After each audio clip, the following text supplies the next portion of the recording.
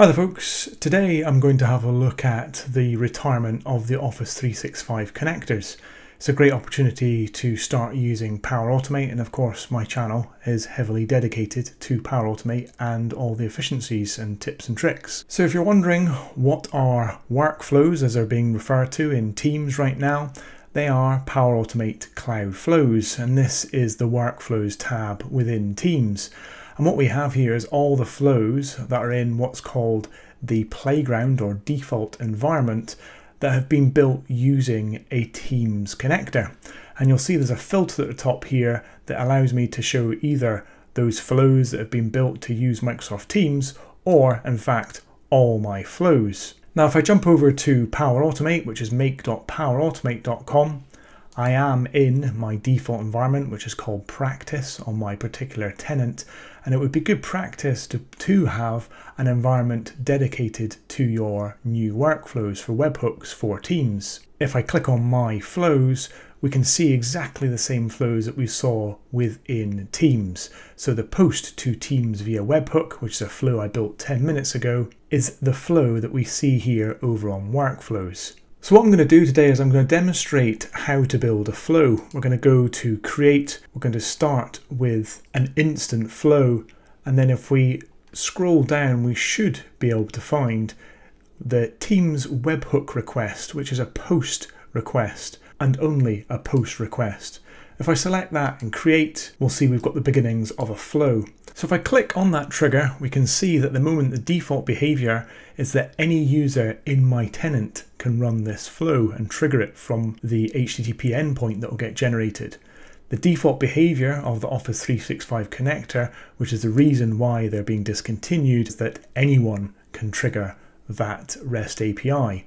So for the purpose of the demo right now, I'm going to start with a status quo. I'm going to use the anyone can trigger this flow, and then I'll demonstrate later on how you can create an app registration and actually call that flow by creating a bearer token. And of course, to make this as realistic as possible, I'm also going to call this flow from a PowerShell script. So what I want to demonstrate today is being able to post into a channel. So I'm going to search for post channel, and we can see we've got a post and message in a chat or channel, and that's what we'll go with. I'm going to post as the Flowbot, I'm going to post into a channel, and once that's selected, I can select my team, the webhook demo team, and my channel, of which there are two. I've got the general and the system alerts. We'll go with general. So at the moment, the team and the channel is fixed. I'm not actually going to be passing any properties into this webhook, but I'll further develop that as we go through the video. So in terms of a message, I'm going to say, hello world. We can save and test this and see how it works. So now that the flow is saved, if I jump across onto the trigger, we can see we have a URL. I can copy that to my clipboard. And if I bring up my PowerShell and I overwrite this placeholder here with the URL that's being created, all I'm going to do is, first of all, pass some parameters in the body, albeit I'm not going to process them in the first run. And by hitting this endpoint, it's going to trigger my flow, which will post a message into Teams. So if I bring up these screens side by side, and if I click play on my PowerShell, we can see that the PowerShell is completed, and we have our hello world message in our general channel. If we jump back onto the details pane of our Power Automate flow, we can have a look at the history, and we can see that 18 seconds ago, my flow ran, and it succeeded. If I click on the history of that flow, something I'd like to just point out, when I click on the trigger, if we have a look at the outputs here, we can see we have a body and we have some parameters. Those are the parameters that I passed in the PowerShell script in the body, and they are accessible to us in our flow. So to make things easy, I'm actually going to copy this sample body and then go back into edit. Now when it comes to using this dynamic content, you've got a couple of options. I personally like to write expressions, but I understand that there'll be several people that are very new to Power Automate, so I'm going to introduce parse.json. And what parse.json does is it takes an array or an object as input. In this case, I'm going to insert the body, which is from our trigger, and then I'm going to use a sample payload to generate a schema.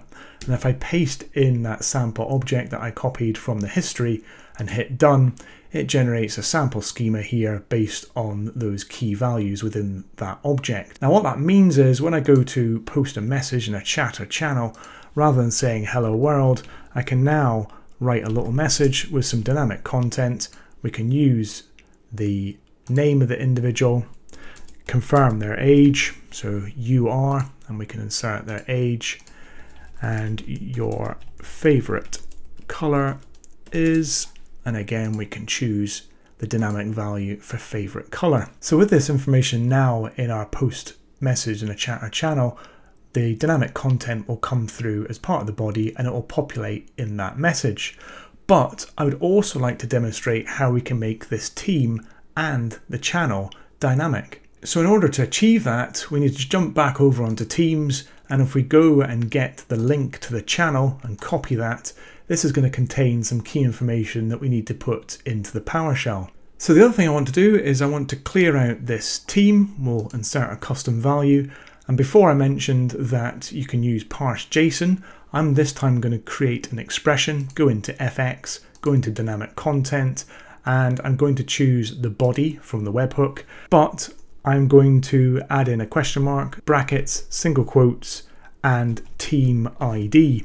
So this will get the key that is called team ID from the body that we send via the PowerShell. Now, of course, that doesn't exist at the moment, but we're going to update the PowerShell shortly. So I'll add that in. Same with the channel. I want to make that dynamic. I'm going to add in a custom value, again into FX and into dynamic content, and I'll choose body. And then with this, I'll insert another value and we'll call it the channel ID and hit add. So we'll save this flow. And if we bring up our original PowerShell where I've got the various key values in my body, I'm now going to add in a team ID, and I'll also add in a channel ID.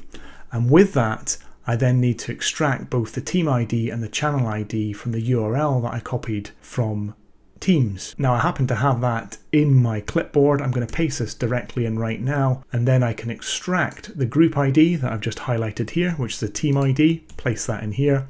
And then the other thing is the channel ID, which is this part all the way up to the TACV2.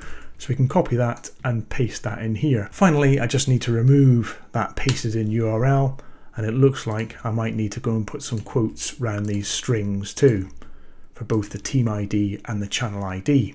So with that updated, both the team ID and the channel ID are now dynamic, and they'll get picked up as a result of sending that data via the body to our flow. Now if I put these things side by side again, I'll hit the play button, our PowerShell completes, and we can see over on the right hand side, hi Damien Bird, you are 21 and your favorite color is blue. If I change my favorite color here to red, and I'll put in a more realistic age, albeit still not factually correct, I'll hit the play button, save it once more, and we can see we have that updated message over in Teams. Now of course I've got a system alerts channel here, and again if I was to go and get the link to the channel, we can have a look and we can see the channel ID here all the way up to the TACV2. If I was to copy that and then jump back onto my PowerShell, I can overwrite that channel ID, and if I hit play, rather than the message arriving in my general channel, it's now arriving in my system alerts channel. So we can see with one flow, we can influence both the team and the channel that we post to, based on the assumption, of course, that within our flow, the action here is based on user credentials, which is myself. So of course, I would need access to those teams and to those channels. Now, before I jump onto the app registration and demonstrate how to configure that, I thought it might be useful for those, again, that are new to Power Automate. They might try and build a flow and hit what's called DLP. And if I put on my hat as an administrator, jump over onto the Power Platform Admin Center and go into policies, you can see we have something called data policies. It's data loss prevention.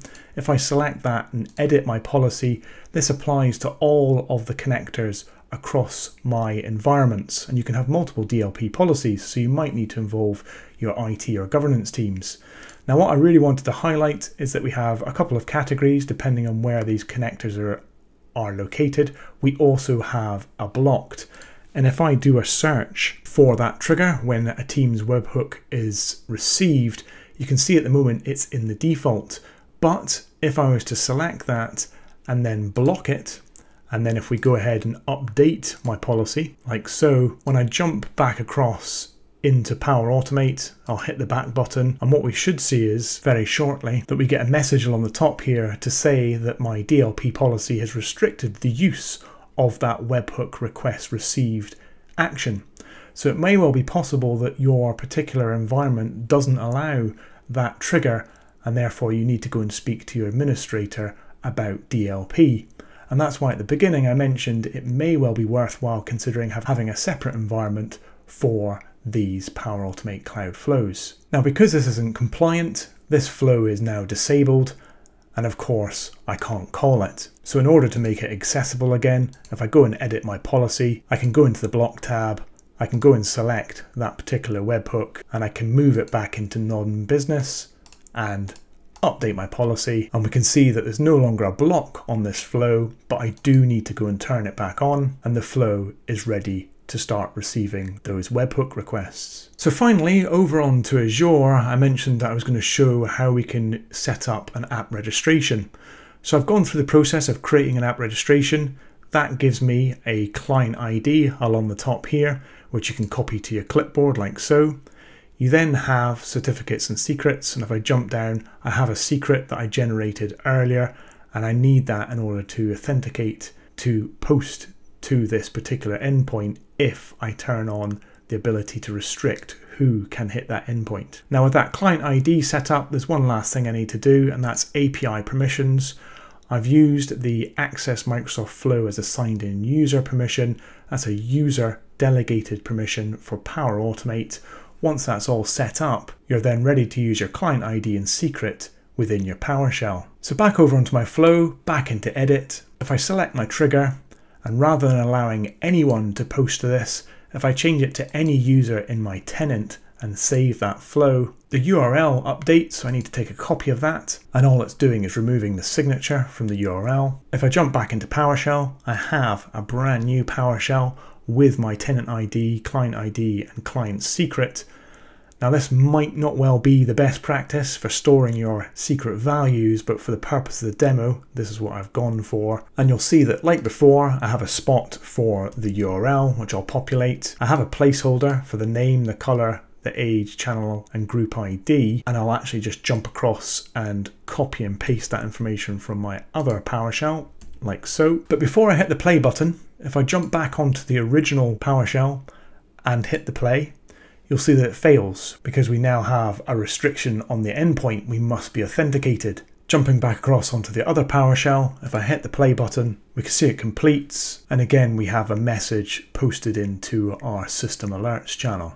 If I go back into the flow details page, I can have a look at that particular flow run. We can see within the webhook, if we go down to the body, those parameters that have been passed, the parse JSON, which was built around just those 3 key values. So it will pull out the age, the name, and the favorite color. But because I wrote those expressions by hand based on the team ID and the channel ID, when we go into the post message in a chat or a channel and look at the raw inputs, we can see the group ID, the channel ID, and of course the message which is sent as part of the body into our Teams channel. So this change has caught folk by surprise.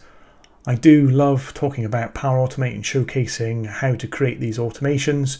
So if you've got a particular use case, maybe it's using the RSS feed or something along those lines where you used to use the Office 365 connectors, make sure you drop me a message in the chat below and I can look to do a video for you in the future. Thanks very much for watching.